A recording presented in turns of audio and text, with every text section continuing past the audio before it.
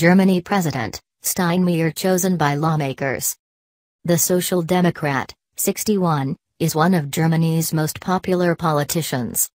The post is largely ceremonial, but the president represents Germany abroad and is seen as carrying moral weight.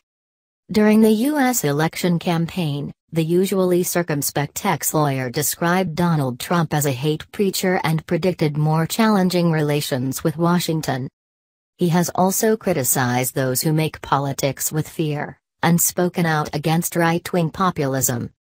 Straight talking. Mr. Steinmeier was chosen by the Federal Assembly meeting in Parliament in Berlin. He won 931 out of 1,260 votes. Lawmakers and representatives from various social fields delegated by Germany's 16 states are represented in the Assembly.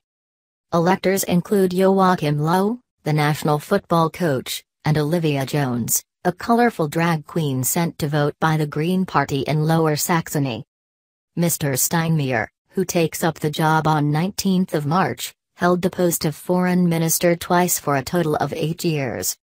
Both terms were served under Chancellor Angela Merkel in grand coalitions of Christian Democrats and Social Democrats. In 2009, he stood unsuccessfully against Mrs. Merkel in the federal election. Mr. Steinmeier is seen as straight-talking, and as foreign minister was widely respected for taking a strong stance on issues important to German voters, the BBC's Damian McGuinness reports from Berlin. Many expect he will work to support Germany's reputation as global defender of tolerant liberal values, our correspondent adds. Mr. Steinmeier's election to the presidency is seen as a boost by the Social Democrats as they seek to unseat Mrs. Merkel in September's federal elections. The current post holder, President Joachim Gauck, decided against bidding for a second 5-year term due to his age, 77.